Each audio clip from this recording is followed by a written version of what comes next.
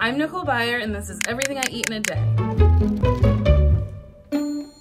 The first thing I do when I wake up is take my ADD medication, otherwise I will forget to take it. A typical breakfast for me, if I'm like having a weekend in Palm Springs and someone else is doing the cooking, is, I'm trying to think of what I ate last time I was in Palm Springs. So that was like bacon and eggs and toast, and we had bagels.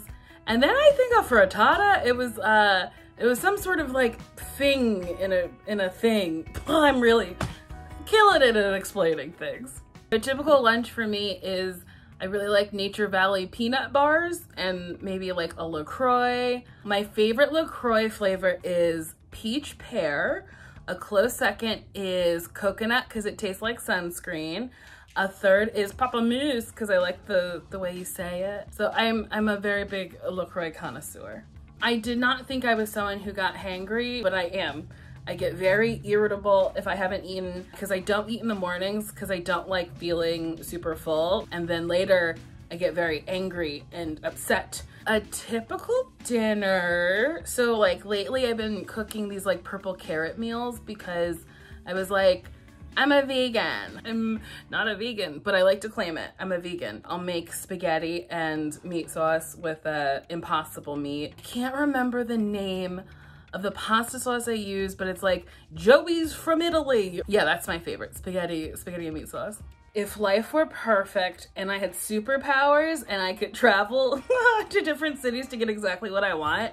So in LA, I would get a Howlin' Ray's chicken sandwich with no pickles, because it is the best chicken sandwich I've ever had. It's so good. I would do cheese fries from this restaurant uptown called Toast. It is so good. Also, their mac and cheese is really good, so I guess I'd get their mac and cheese too. Also, I would get a Caesar salad with chicken, bacon, light on the croutons, the dressing on the side. I would get that from Toast too. And then I would head on over to Italy. I would go to Rome and I would get carbonara, not carbonara, yes, is it carbonara? It's carbonara. So they make carbonara there with egg yolk. Here they make it with cream. Incorrect and kind of disgusting. But they use this egg yolk that they very slowly like envelop into the pasta, and it gets this like bright yellowy orangey color. And it is so good and delightful. And then they don't make it with bacon. They make it, I think, with pancetta. Oh, I can't remember the place where I got this pizza, but it was so good. It was delightful. I asked them for Parmesan cheese and they flat out said no, because that is not the way it was meant to be eaten. And I said, okay, that's fine. Also, what would I get for dessert? I guess I'd wake my godmother, my Aunt Bertha, up from the dead, and I'd have her make me a sweet potato pie, because there's sweet potato, oh wait, was that my Aunt Bertha? Who else do I have to wake up from the dead? I don't know. One of the ladies from the church I grew up in, who might be dead, who might not be dead, I would have them make me a sweet potato pie. I hope I didn't kill off anyone. I don't know if Miss Odessa's still alive or not, but that's the answer.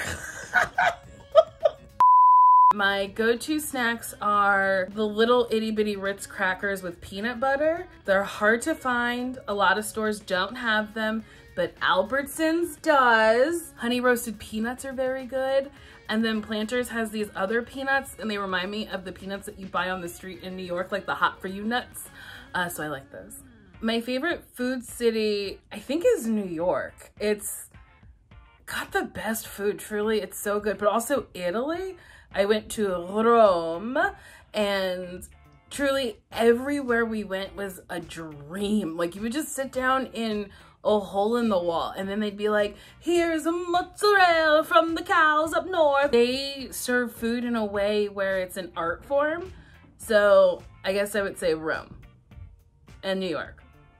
And that's what I eat in a day. And you can watch Nailed It on Netflix. You can watch Wipeout on TBS. You can listen to my podcast, Why Won't You Date Me? Best Friends, 90 Day Bae on Patreon, Newcomers with Lauren Lapkus.